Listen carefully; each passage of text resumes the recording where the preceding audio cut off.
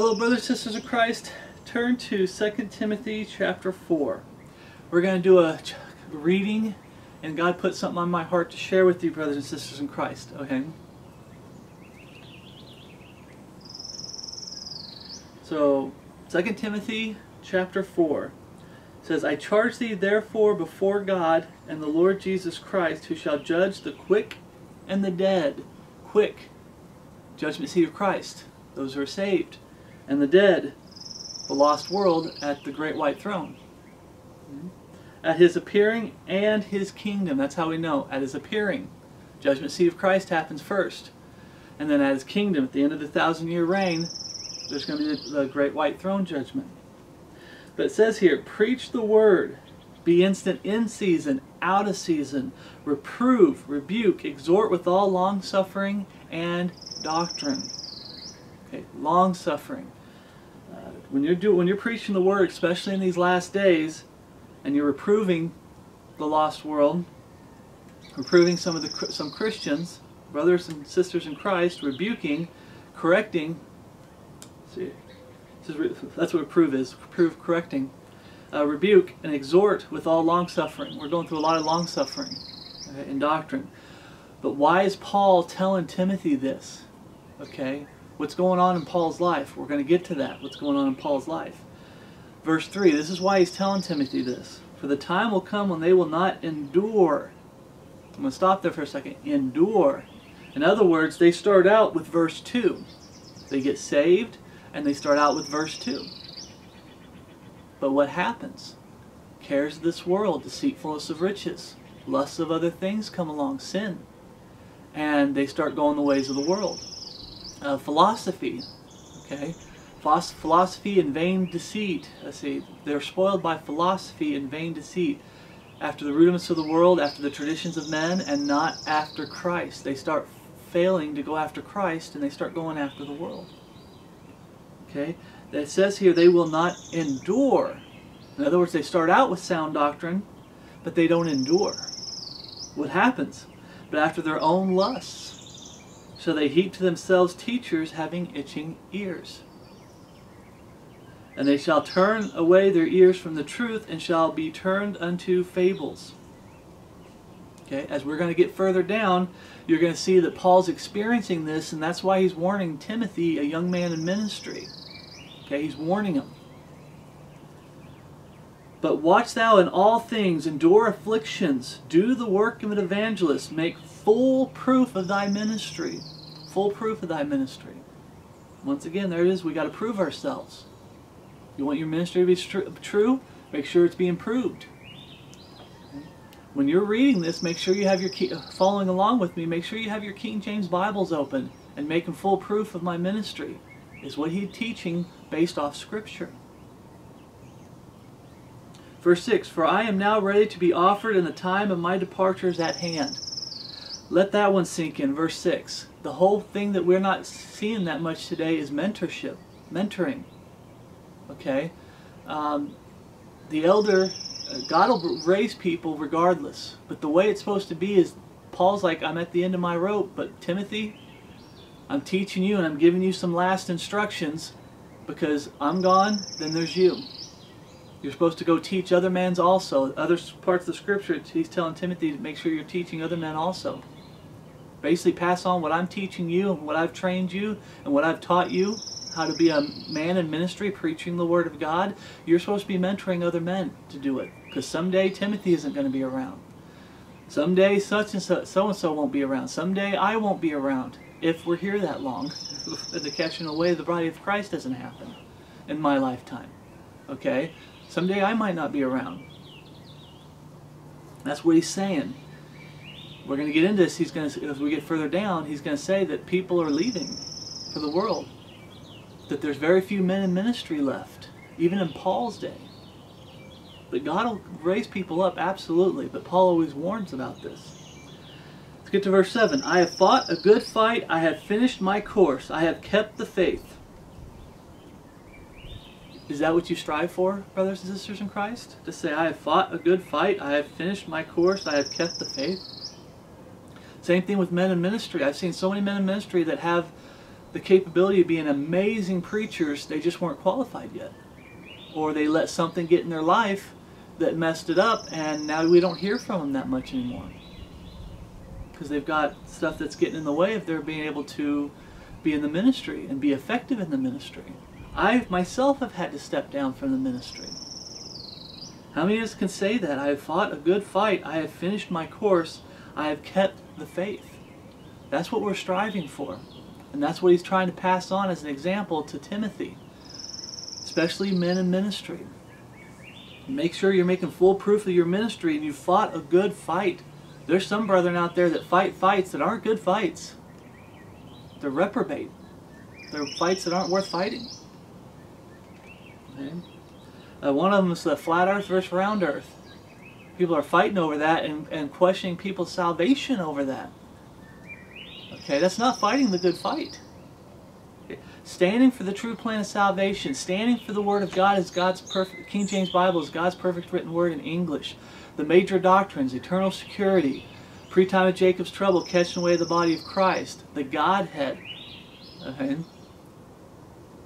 Major doctrines, standing for them. Instruction in righteousness, standing for against sin. And not trying to justify it or trying to hide it under liberty.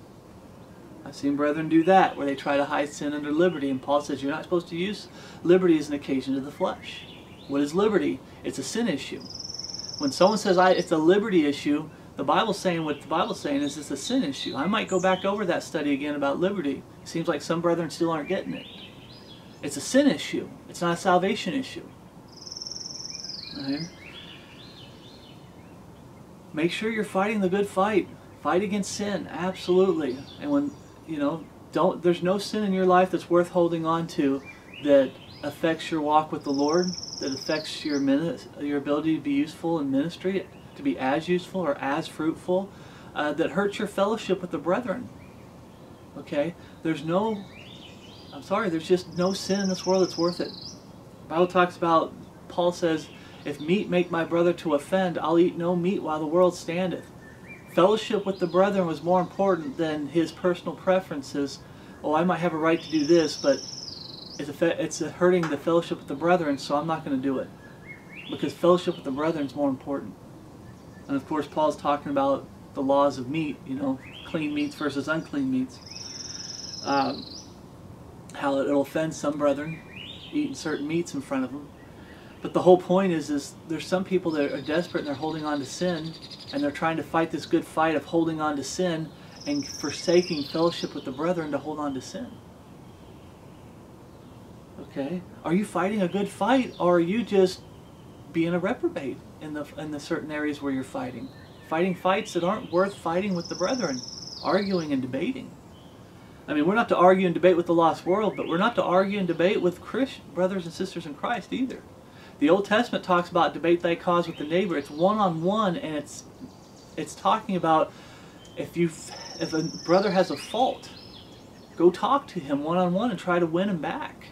Okay, it's not talking about putting on a show and letting everybody see how wrong that person is so you feel better about yourself. That's not what it's supposed to be about. Mm-hmm. And that's why Paul, even in the New Testament, that's why Paul says debating is under a list of things that are not good, they're sin. Make sure you're fighting the good fight, because there's going to come a day when you're going to finish your course. And God's going to say, hey, it's time, come up hither. Whether it's just your soul because you died, or because of the catching away of the body of Christ.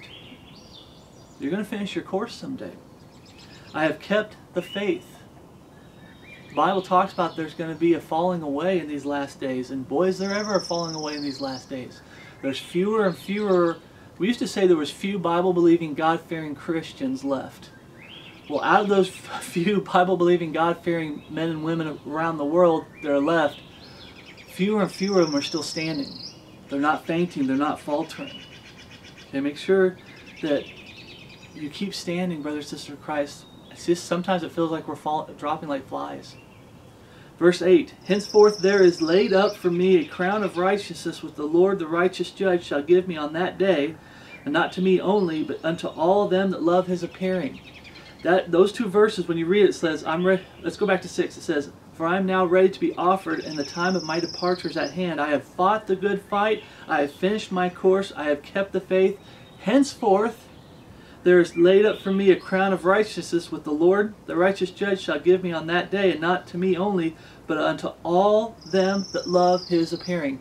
I've always preached this, brothers and sisters in Christ, looking for the coming of Jesus Christ. When you're looking, it's not sitting out here, even though I like to sit out here sometimes and look at the clouds and talk to the Lord about when He's going to come back, what's it going to be like in heaven for the 7 years of time of Jacob's trouble, what's it going to be like in the 1,000-year reign of Jesus Christ, and out into the future. There's nothing wrong with sitting there looking at stuff, but what the Bible teaches, if you're truly loving the appearing of Jesus Christ, it's going to reflect by the life that you're living. Are you living for Jesus Christ? Have you fought the good fight? Are you keeping the faith? Instruction in righteousness, the major doctrines, the true plan of salvation, the real Jesus Christ of Scripture. It's a hard one for a lot of people. A lot of these false converts out there. We show them that, hey, your Jesus doesn't line up with Scripture. Okay? Everything they do is reprobate. It's vain.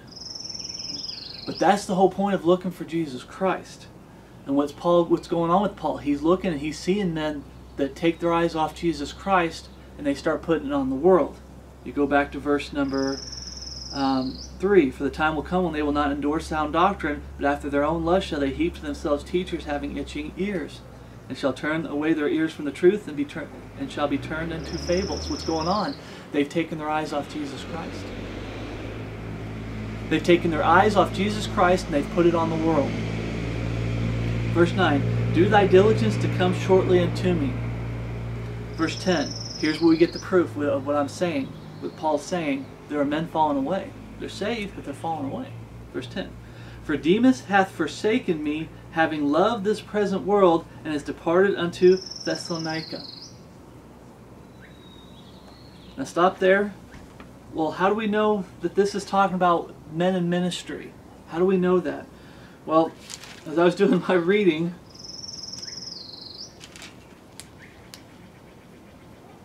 let's see if we can find it. Here it is. It's flip over to Philemon, only one chapter. You get down to verse 23. "There salute thee, Ephras, my fellow prisoner in Jesus Christ." Verse 24. "Marcus, Aristarchus, Demas, Lucas, my fellow laborers." He's talking about men in ministry. So when you get back over here in Timothy where it says, "For Demas hath forsaken me, having loved this present world, and is departed unto Thessalonica," it's talking about men in ministry. This brother in Christ has gone the way of the world. I've only been in ministry for 3 years, but even in the 3 years that I've been in ministry, a little bit over 3 years, that I've been in ministry, I've seen brethren fall away, even when they wanted to be in ministry, and now they're not in ministry anymore. They've gone the way where I've seen brothers who they go off to the left. I gotta do the right direction. They go off to the left and they start teaching things that are against Scripture because they're trying to justify sin. They have sin in their life. And they start making a mess of the Scriptures to try to justify that sin. Right? This isn't talking about, when we get here, when he says only Luke was with me, it's not talking about that Paul had no Christians around him except Luke. It's talking about men in ministry. And in these last days, we're desperate for men in ministry to stand up and preach the Word of God. Your house has to be in order. This house has to be in order. Your physical house has to be in order. Okay, it talks about how the deacons and bishops, okay, if you're going to be preaching and teaching the Word of God, you need to make sure you line up with a deacon, an elder in the church, or someone who's actually going to be a pastor. Want to be called not the title, but a description of a pastor, bishop. You got to have things in order. But there's very few of us that are still preaching the Word and standing for absolute truth. So let's go back here. "For Demas hath forsaken me, having loved this present world, and is departed unto Thessalonica." Now it says Crescens to Galatia. Now notice it doesn't say he fell away. It just said he had to send him over here to Galatia. It might mean that he fell away too. There could be this big falling away with even in Paul's time when it comes to men in ministry. He might have fallen away to the world and went over here. But here it says Titus unto Dalmatia. Then you read there's a letter to Titus that Paul writes. Okay? Some of these he's saying we're spread thin. There's very few of us men in ministry left, we're spread thin. So because there's so many people that need the Word of God preached unto them, we have some falling away.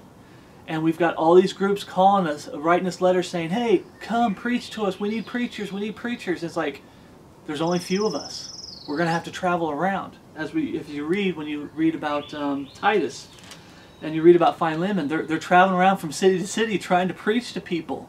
There's all these people who want the Word of God, but there's just few, there's a lot of sheep, but few shepherds preaching the Word of God.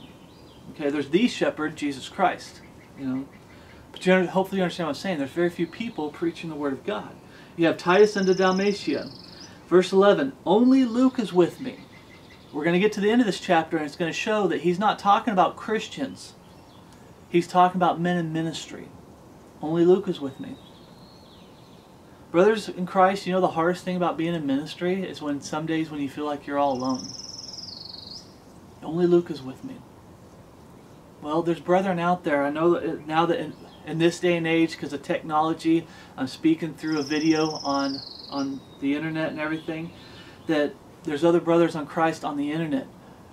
But right now, here, physically here, I'm the only one here. There's no other brethren with me helping me in ministry. Paul was never for a one-man show. I want to throw that out there real quick. Paul was never for the one-man show, but it seems like in these last days, it's like we're either being forced to it or we're getting okay with it, being part of a one-man show. Okay, we're not supposed to be a one-man show. There's supposed to be men in ministry working together. And it seems like everybody's trying to do it on their own. And it's tough. He says, only Luke is with me. He said, take Mark and bring him with thee. So Mark's somewhere else too. That he's saying, Timothy, bring Mark with you. I need help in the ministry. Only Luke is with me. I need more men to come help me in ministry. Okay. And bring him with thee, for he is profitable to me for the ministry. Verse 12, and Tychus have I sent to Ephesus. Verse 13, the cloak that I left at Troas with Carpus, when thou comest, bring with thee and the books, but especially the parchments. 14. Alexander the coppersmith did me much evil. The Lord reward him according to his works. Notice he's not mocking him. Notice he's not putting him down, making fun of him, making jokes. He's saying, Lord, reward him according to his works. You give him to the Lord. Now as a Christian, know how the Bible talks about no man can take him out of my Father's hand, no man can take him out of my hand. As Christians, being in the Lord's hand is the best place to be. But when it comes to the lost world, whether it's a brother in Christ that's fallen away, that's wronged you, or when it comes to the lost world, putting him in God's hands and saying, hey, Lord, reward him according to his works. Lord, you deal with them. I'm going to put him without, you deal with them. Okay? That's why we put brethren out of our fellowship. So God will chasten them, get them back on the right path, so our fellowship can open up again. Okay? I miss fellowship with some of the brethren these last days, but it seems like everybody's getting distracted by cares of this world, deceitfulness of riches, lust of other things. Sin comes in and it starts getting in the way of fellowship, and they think that sin is more important than fellowship. There's some brethren that will try to defend their sin and say, I don't believe it's sin. But is that still worth losing fellowship with the brethren? No. Okay. But you give them to the Lord. That's the whole point of putting someone out of your fellowship. That's the whole point when it comes to the lost world. You don't argue with the lost world. You don't get into debates with the lost world. You don't start mocking the lost world. You don't start being, snotty and name calling. That's what they do. What you do is you give them to God. You point out what they're doing wrong and you give them to God. That's what Paul just did here. He said, verse 14, Alexander the coppersmith did me much evil. He pointed out what he did wrong. He did me much evil. I know it's not specifics, but he did me much evil.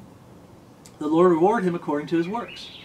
Of whom be thou ware also, for he hath greatly withstood our words. He also warned Timothy, don't worry about talking to him. He's withstood our words. You'll just be wasting your words.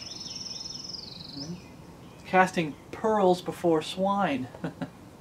Kind of want to do another study on that verse, but casting pearls before swine and casting that which is holy into the dogs. Holy is commandments of God. When you see be ye holy as I am holy, it's the commandments of God. Are you obeying the commandments of God? Don't cast the commandments of God to people who don't want it. Pearls before swine. Don't cast your pearls, which is wisdom, instruction. Remember it says, buy the truth and sell it not. Also wisdom, instruction, and understanding. I hope I got the three right. Okay? That's what that pearl represents. When people don't want the truth, they don't want instruction, they don't want understanding, you don't cast pearls before them. So that's what he's saying here. Of thou wear also, for he hath greatly withstood our words. At my first answer no man stood with me, but all men forsook me. I pray God that it may not be laid to their charge. I believe he's talking about ministry.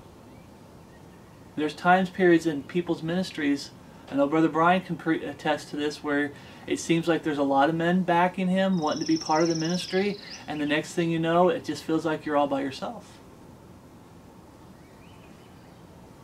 Okay? He's got the better testimony than me. I've only been in ministry for 3 years. He's been in ministry for 17 years. He does things that are, I believe he does some things that are wrong. Okay? But I'm not going to treat him like an enemy. We talked to that with our Bible by the Ocean side, that verse about you're not supposed to treat him as an enemy. Anybody you put without, you're not to treat him as an enemy, but admonish him as a brother. He's still a brother in Christ. I disagree with him on some things that I believe are sin issues, not salvation issue. Sin issue, liberty issues. Okay? And, but I'm still not going to treat him like an enemy. But I pray, it says, men forsook me. I pray God that it may not be laid to their charge. That's what I don't pray for evil. See, that's what Paul's saying. You don't pray for evil when you have men that you put out of your fellowship or that you see fall away. You don't pray for evil. The evil, wicked things happen to them. Okay?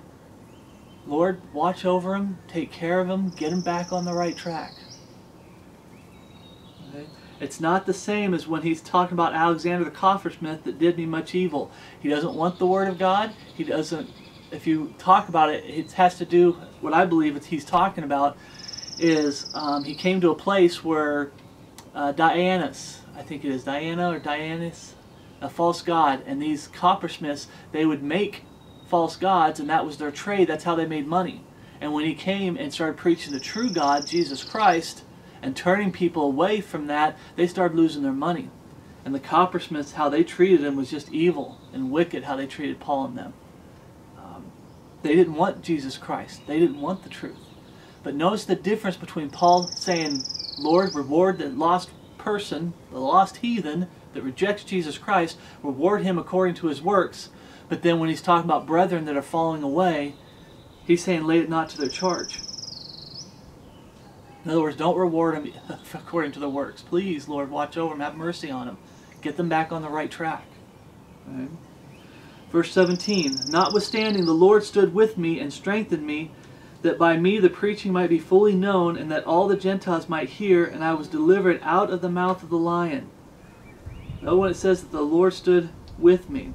I can do all things through Christ which strengtheneth me. I keep coming across all these teachings that, how do you explain that? You know, when it comes to the Bible version issue, Peter Ruckman does that. So I've heard somebody else do that. And it's like, it's so easy to explain that verse when you're saved, comparing Scripture to Scripture. I'm not saying those people are lost. I believe Peter Ruckman's saved. He just was very spoiled by philosophy. But the whole point is it's through Christ. When you can't do something, it's because you're not going through Christ. God doesn't want you going that direction. That's why it's not working. Or you've let sin into your life. And why do you sin? Because you're not going through Christ. When you sin, you're going through the flesh, the lusts of the flesh. Okay? But right there we see the Lord stood with me. Paul, I can do all things through Christ which strengtheneth me. And it says, and strengthened me, that by me the preaching might be fully known, and that all the Gentiles might hear. And I was delivered out of the mouth of the lion. What's that mouth of the lion it's talking about? Well, Jesus warned us. Who goes around like a roaring lion seeking whom he may devour? Satan, the devil. Right? So Paul was delivered out of the devil's hands by the Lord. And brothers in Christ, when you try to get into ministry, the devil's not going to like it. Satan's not going to like it.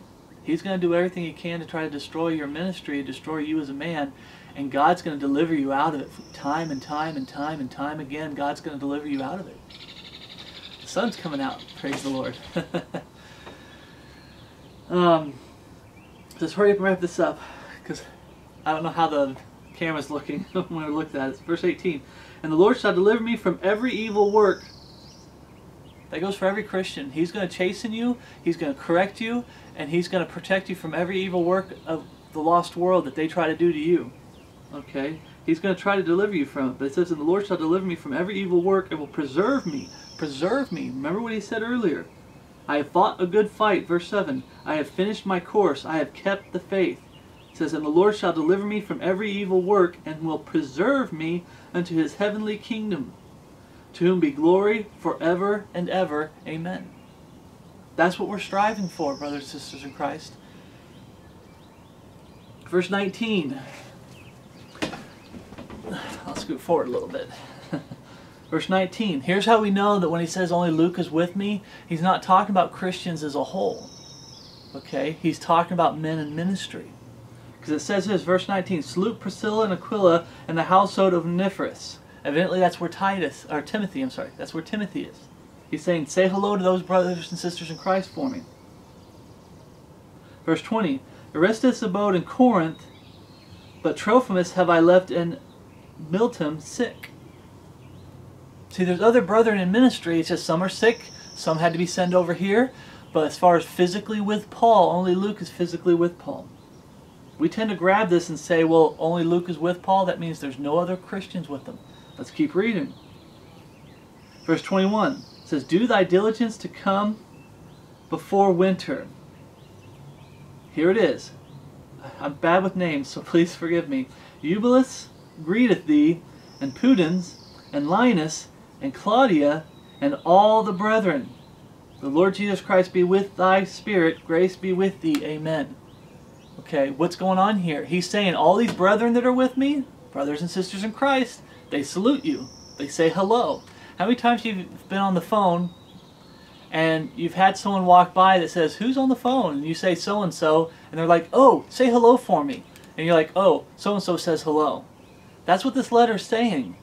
Those are Christians that are with Paul, present tense. So when he says, only Luke is with me, he's talking about men in ministry. That's what he's talking about. As we get closer and closer, even in Paul's day, he had a hard time with men staying in ministry. And I remember that verse that talks about where Jesus is saying that many are called, but few are chosen. Okay? A lot of people using it for instruction in righteousness, there's a lot of men that get called into ministry. But very few of them stick with it, and God chooses them and says, okay, you're sticking with it, you're qualified, I'm going to start using you. Okay? And that's how it's always been down through the years. There's always been certain men that stick out from everybody because God's like, okay, I can use you. You're in a position that I can use you.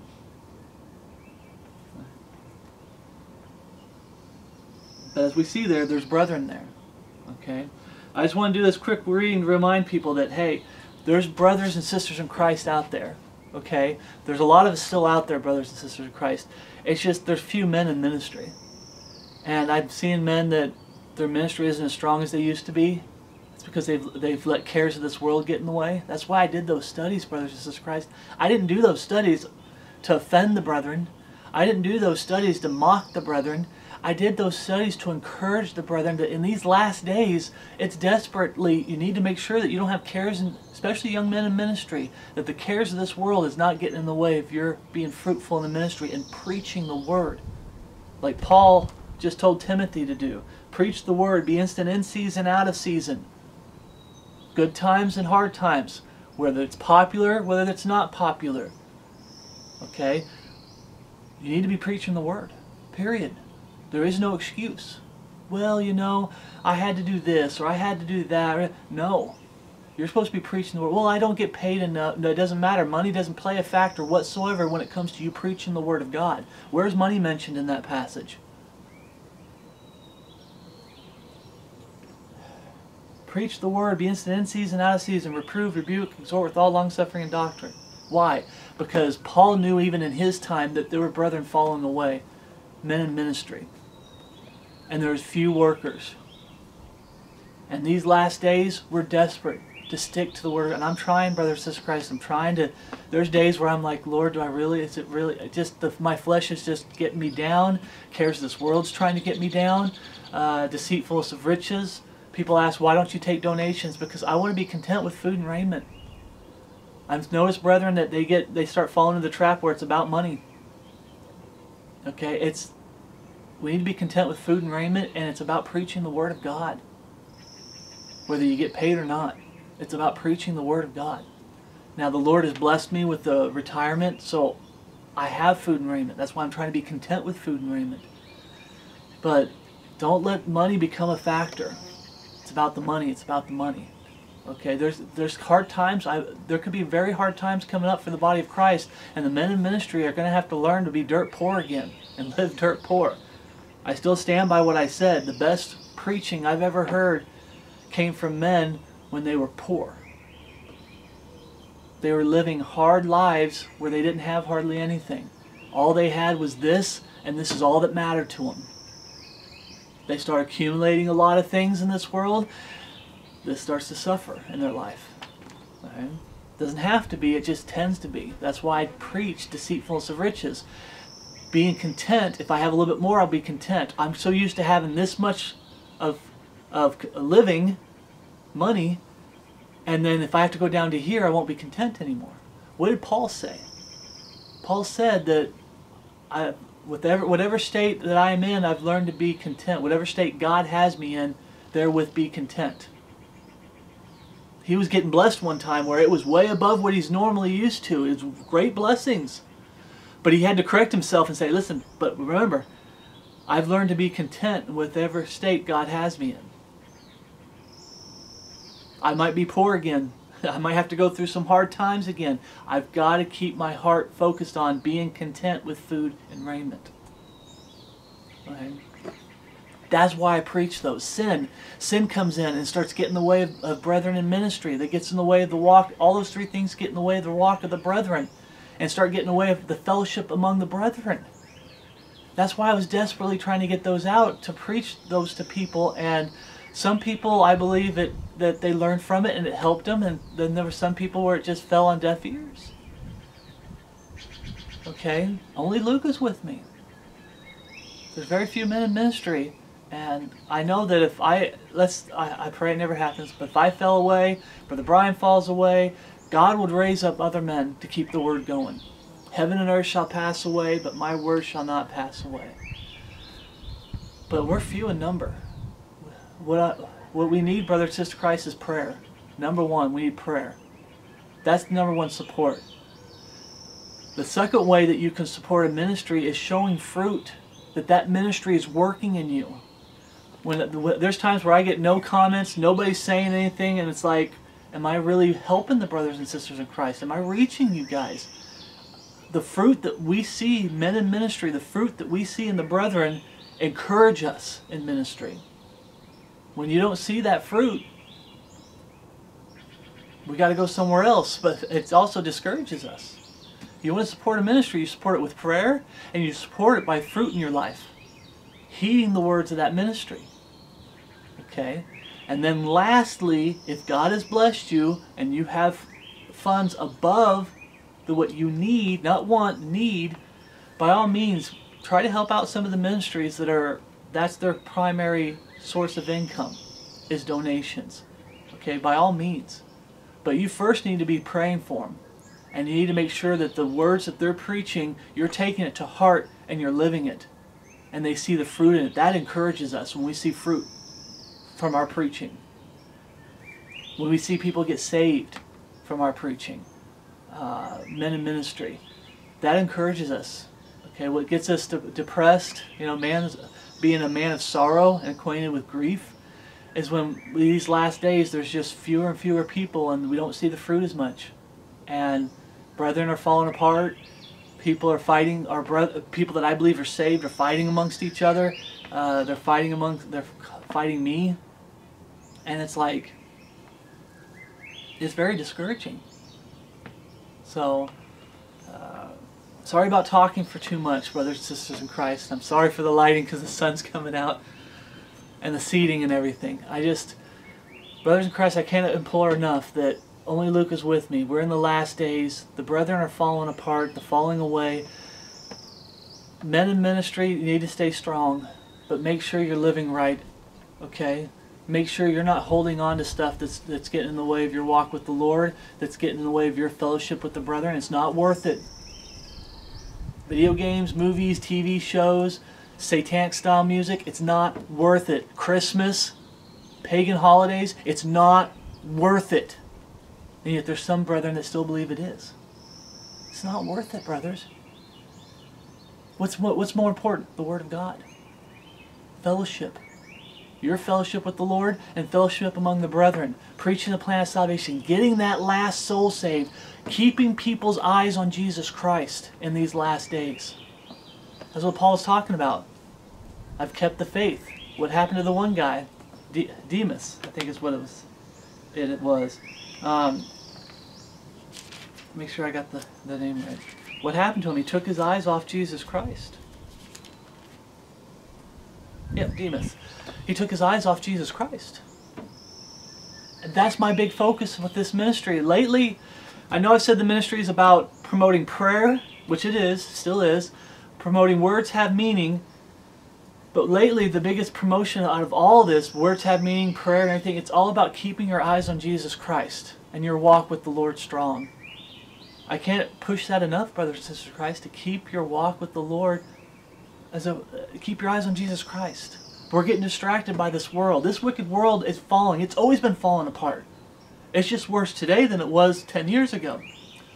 But it's always fallen apart. It's always been going contrary to Scripture. Okay? That's the way the world is. Don't get too distracted by the world that it gets in the way of your walk with the Lord. Men in ministry, don't get too distracted by the world that you stop preaching the Word of God. As far as Bible studies. Good, thorough Bible studies. Okay, this was a Bible reading. It wasn't a good, thorough Bible study comparing Scripture with Scripture. But I just want to encourage the brethren that to keep standing, keep praying, and keep showing good fruit. Being a light to this world. You're not just a light to the world as far as the lost world. You're a light to brothers and sisters in Christ. All right? So grace and peace from God our Father and our Lord Jesus Christ be with you all, and my love for you in Christ Jesus, which is in Christ Jesus our Lord. Okay, that's where my love comes from.